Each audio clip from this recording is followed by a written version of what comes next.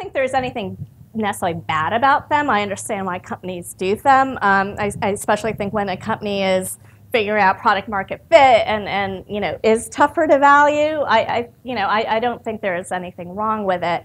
I just invest at the stage where some of that data is there, or I'm comfortable doing the work to try to figure out a valuation with the entrepreneur. And I like to know what my ownership is, because what happens, and this is true across the board, and the next stage investor can come in and completely change everything, right? Change all the terms. Again,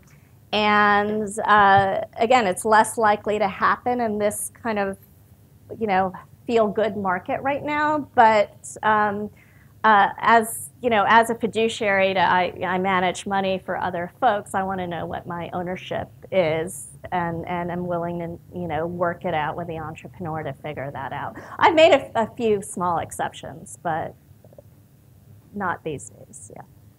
Yeah. You mentioned